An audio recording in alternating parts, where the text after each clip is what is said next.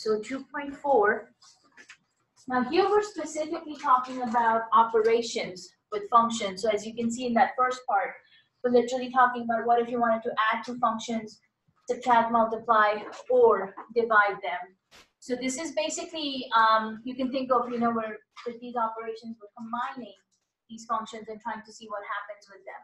So the way these definitions work, when they talk about f plus g of x, they're basically saying individually add the f of x function with the g of x function. And then, the 093 guys, we just did this with our Susie and Joe example where they had the s minus j of x at 7. We evaluated that. So that's where they were actually coming from, was using this operations of function. So your addition, like I said, is defined as f of x plus g of x.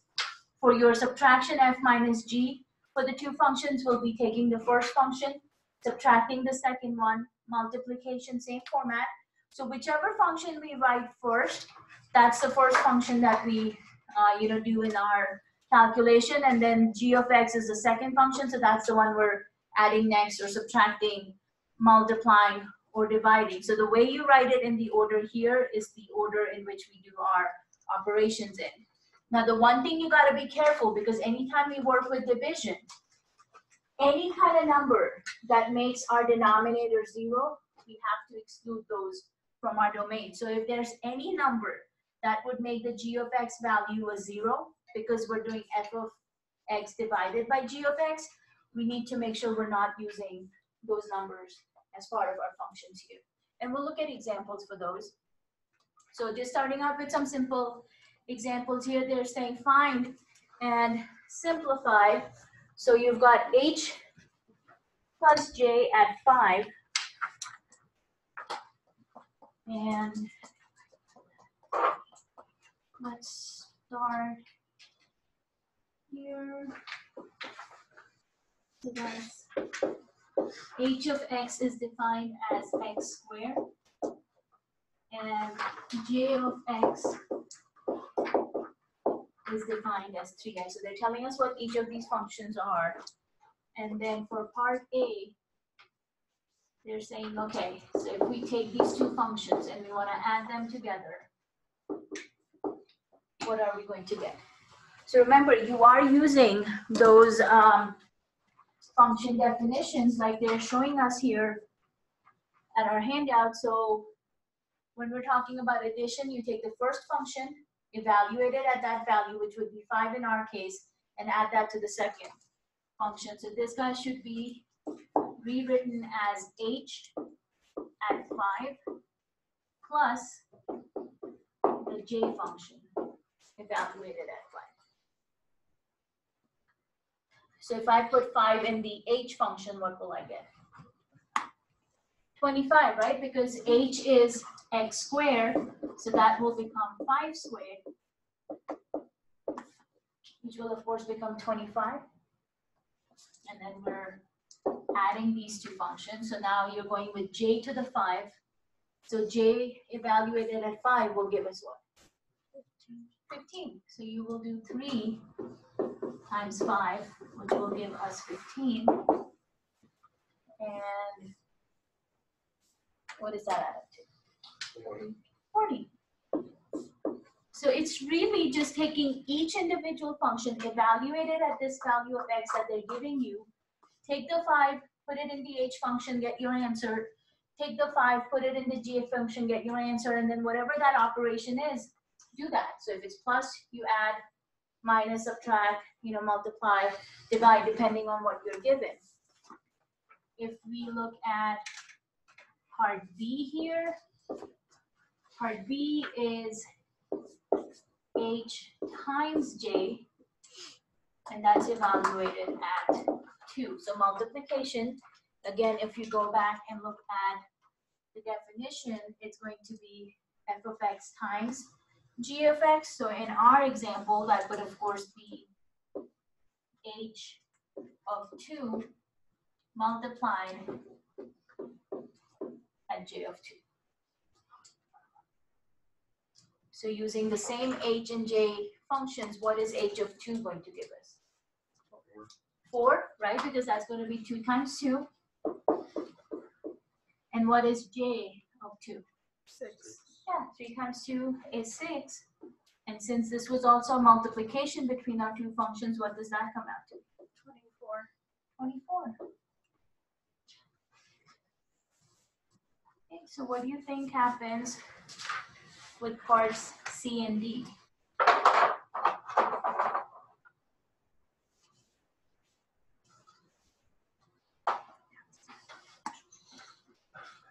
What are you going to get for part C and D?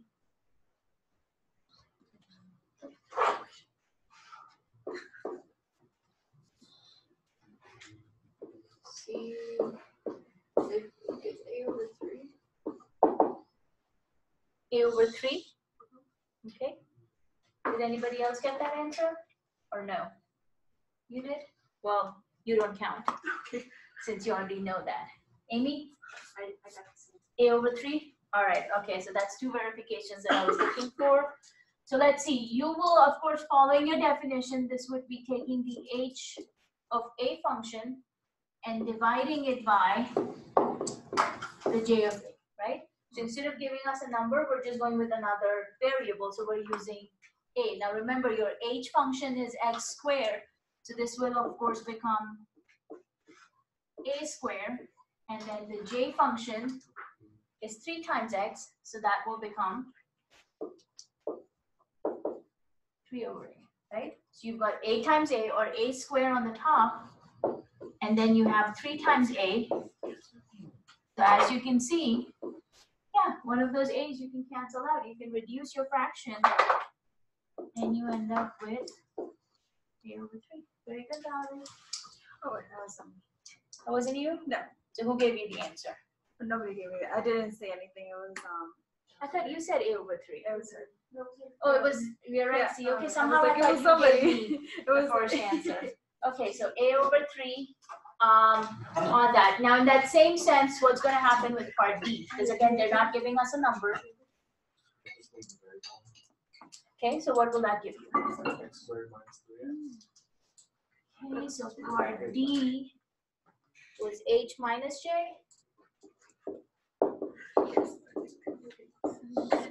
So that will be x squared for the h, and then 3x for the j. And what can we do with that?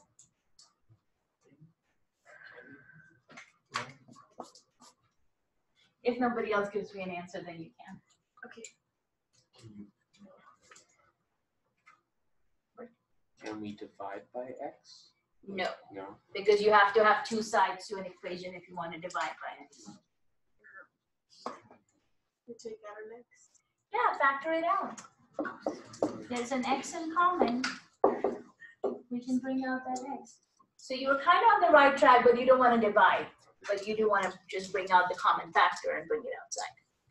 Alrighty, very good. Okay, so as I was talking in terms of domain for these functions, so for the domain of the functions that are being connected through your plus, minus, multiplication, or division is actually going to be the intersection of the first function and the intersection of the second function.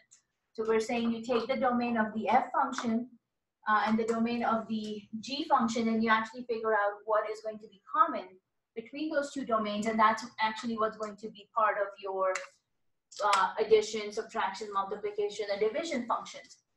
With the exception of any of those numbers make our function on the denominator a 0, we have to exclude that. We have to keep it out.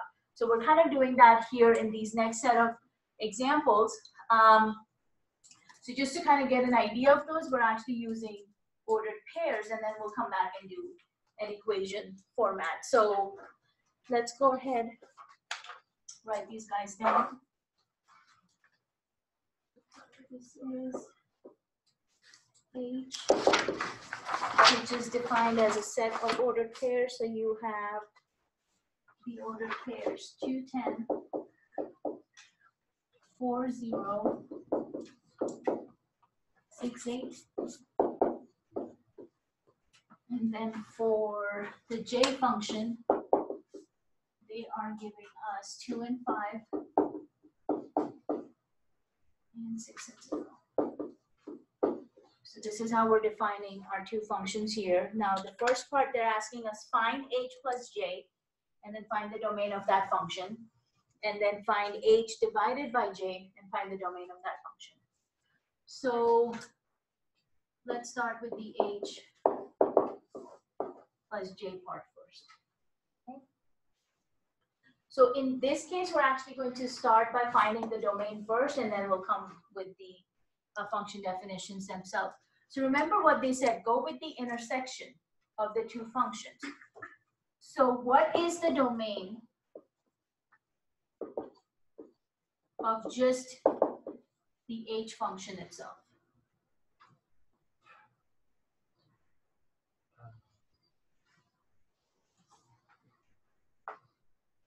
Domain of the h function. Is it 2, 4, 6? Yeah, it's the x values, right? So 2, 4, and 6.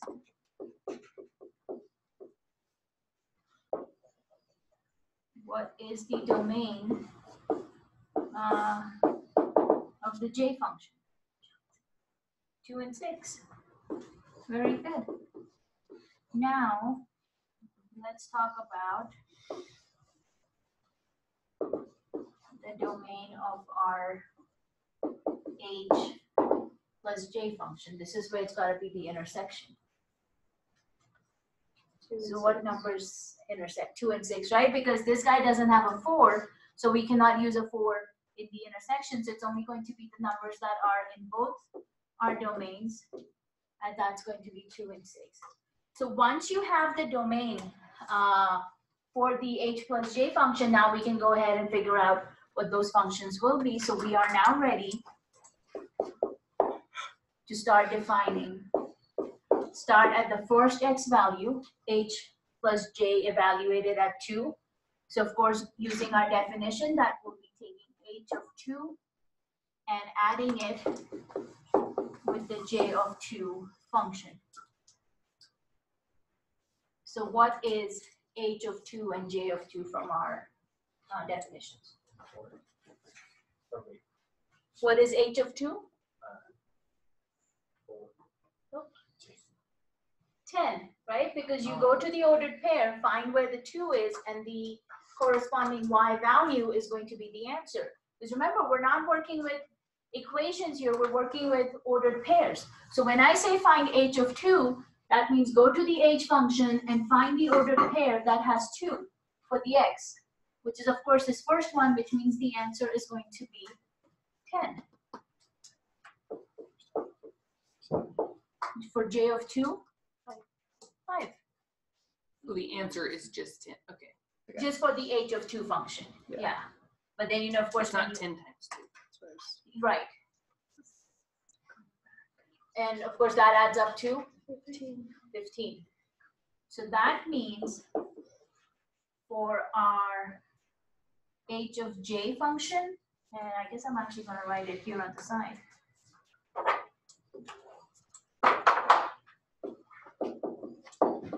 To define it like our set of ordered pairs, we started out with the 2, we came out with the 15. Right? Started with the 2. Final answer was 15. This is for the addition function.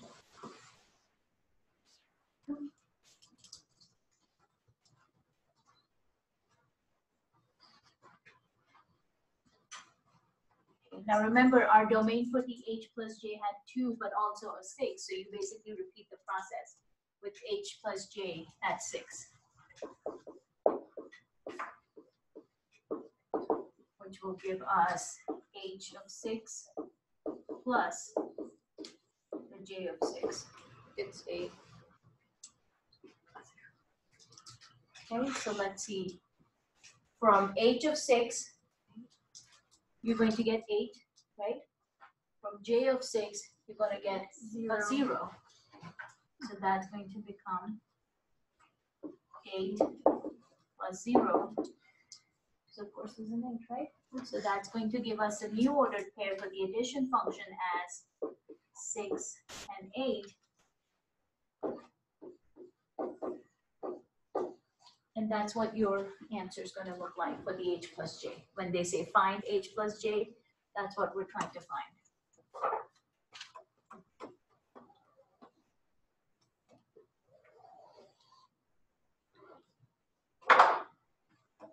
Now, what was the other part of the question asking us? H divided by j. So now we need to basically repeat the same process for the division function. Now the intersection of the domain, we already have that. So ideally, if everything works out, we should be able to use the same 2 and 6 for the h divided by j, because the intersection of the two individual is not going to change. Those are the only numbers that are common between both our functions. So let's go ahead and start with 2 for the division part. So h divided by j evaluated at 2. So same thing, h of 2 divided by j of 2. So what is h of 2 again? 10 divided by j of 2, 5. 10 divided by 5, 2. So that's going to give us the ordered pair. We started out with a 2, we ended with a 2. So that's, I guess I'm going to write it here. H divided by j will be the ordered pair 2 and 2. Obviously, repeat the same thing with the 6.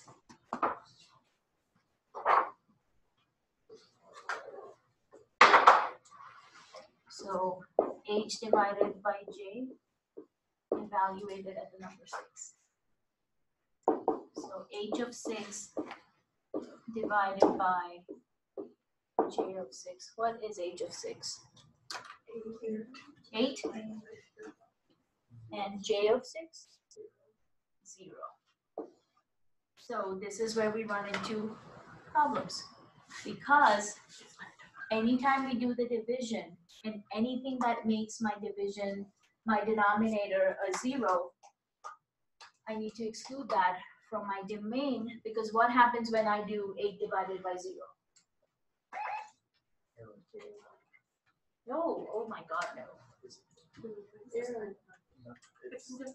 undefined. It is undefined.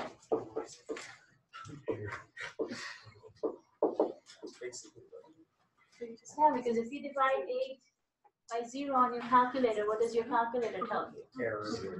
Exactly, it tells you error. It's not giving you 0 is the answer. So since this is undefined, I actually cannot use 6 in my division function, because 6 is making my denominator 0. Making my denominator 0 gives me an undefined answer, so I can't really have an ordered pair. So I'm actually excluding 6. So you can't really use the 6 because he's not a happy number to use. Okay?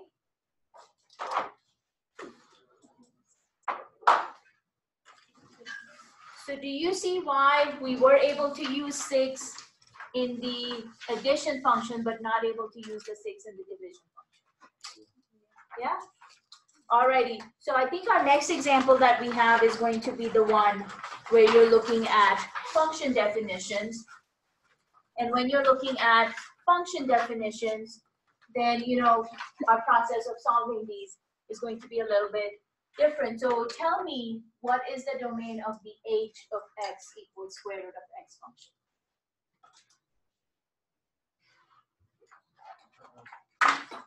It's 0 to infinity. Yeah, that's your square root of x function. It's going to be 0 to infinity.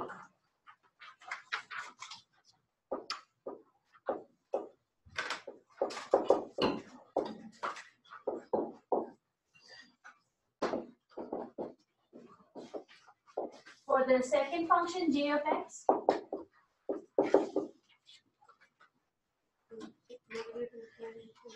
yeah, it's your identity function that we just looked at. So this guy has negative to positive infinity. So if we talk about finding the intersection between the two domains, what is it going to be? What is the common ground between these two domains? 0 to infinity. 0 to infinity, yeah. So your intersection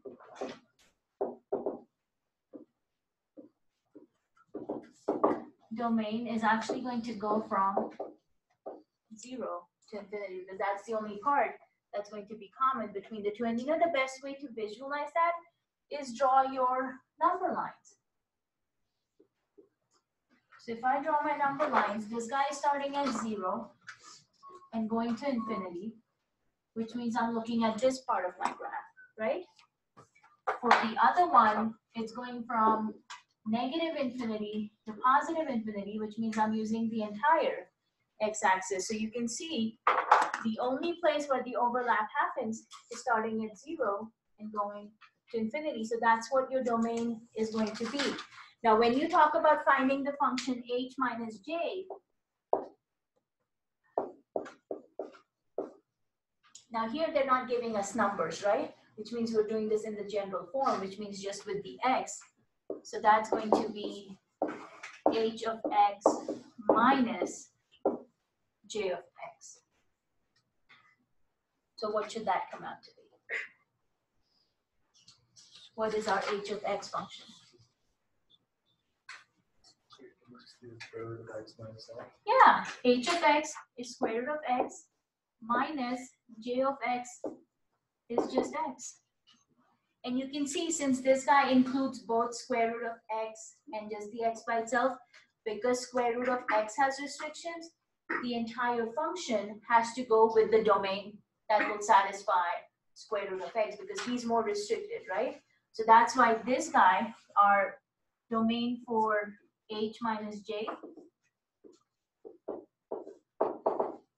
is only going to be that intersection portion, because this guy cannot use negative numbers in there, which means automatically this x also has to follow the same numbers. What happens with the j times h? What will that be? G. X times square root of x. Yeah, so j again is x. You are multiplying it with h, which is square root of x. The same thing, right? This square root of x is also putting a restriction on this x, which is on the outside. Since I can only use 0 and positive numbers in there, those are the same numbers I can use for this x on the outside. So this guy will again have the intersection as its domain.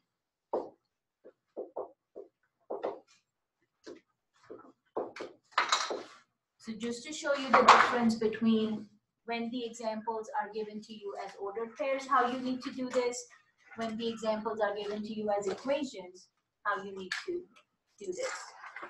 All right, guys, so the only thing we need to talk about next is the composition of functions, and we'll be done with 2.4. We do have section 2.5